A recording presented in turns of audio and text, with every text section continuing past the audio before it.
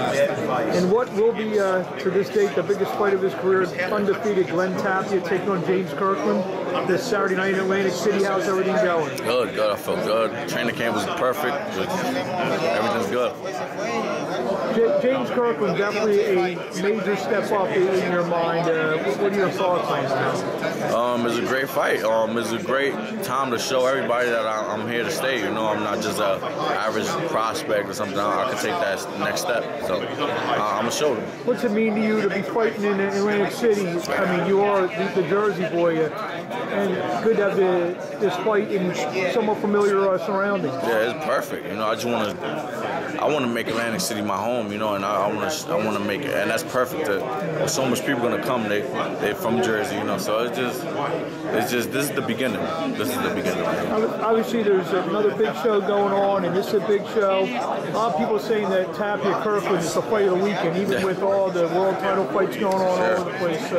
You read that? Well, what do you think? Well, I'm happy. It's gonna be.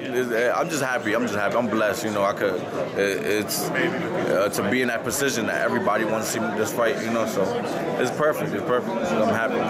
Without giving too much away, what's the key to the fight?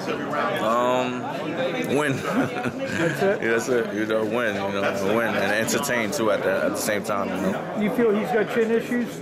Of course, yeah, he does a little bit. You know, he showed it, but he's strong and he gets back up every time.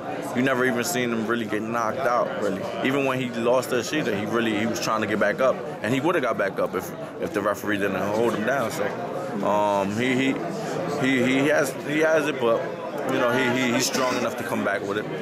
You won't know until he hits you, but what do you think? I don't care about that. You know, I don't care about that. I don't really pay attention to that. It is what it is. Fighting on HBO. Feels good. I'm blessed. You know, a lot of people don't get this opportunity. You know, to fight.